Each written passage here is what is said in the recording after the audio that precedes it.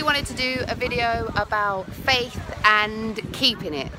So a couple of days ago I did a video called I Fucked Up, in which I spoke about the fact that even though I planned for ages to do My Life Your Hands, because I wasn't getting the response I wanted, I was thinking about quitting it, and I was avoiding doing my videos, and I was avoiding doing my work.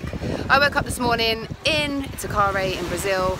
I was in my hostel, and one of my friends I met here that I've been travelling with said to me that she just got a text message from one of her friends in London saying that your friend you're travelling with is on the homepage of the Daily Mail online.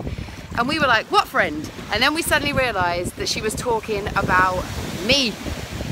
I did an interview a couple of weeks ago with a press agency, and I had no idea where it was going to end up, and it turned out being the lead story on the homepage of the Daily Mail. I sat there, I looked around at the beautiful scenery as I sat eating my breakfast in the hostel, and all I could think to myself was about faith, and was thank you God.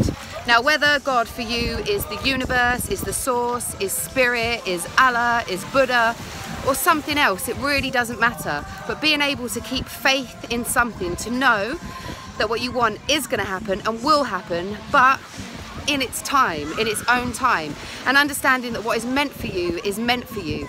You can't change it. You have to go with the flow, you have to roll with the punches. That's the ups, the downs, the good, the bad. I even think that about the death of my mum and my sister. Of course, I wish more than anything that they could be here to share my life with me, but they're not. So I've chosen to view that as a sign that that is what was meant for me, so that hopefully by me going through that, it means that I will be able to help other people in similar situations to make the most of their life and to not let grief consume them. So my message today is, whatever you want in life, whatever you're working hard for, whatever you think you need, have faith that it is going to come your way. It might not happen now, it might not happen in a week, it might not happen in a month, it might not happen in a year, but you have to hold the faith that it is going to happen. Because trust me, like today when I woke up, it was just a normal day, and out of nowhere, bam, that happened, and then something else happened, and then something else happened, and something else happened.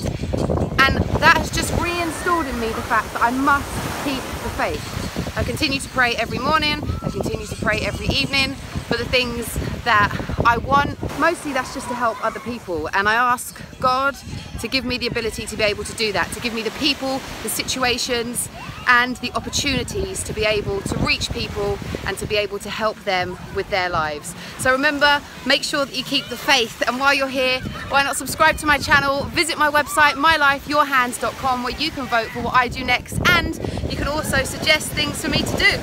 Why not? Give it a shot.